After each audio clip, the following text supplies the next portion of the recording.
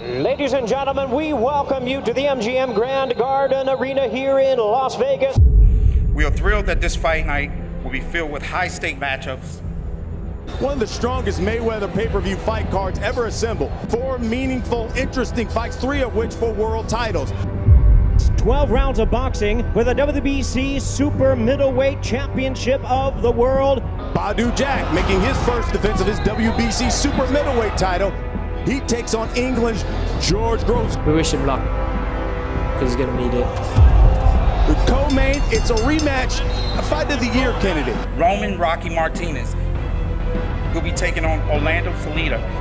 Anytime you get Mexico and Puerto Rico together, expect a dynamic fight.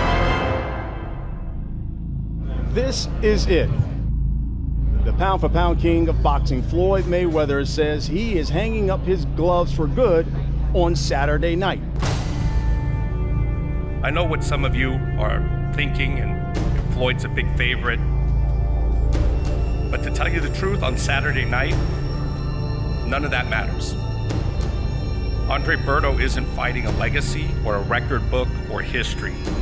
He's fighting a man, and men can lose. There's something brewing in the air.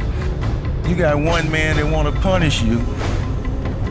You got another man that say, no, it ain't gonna happen.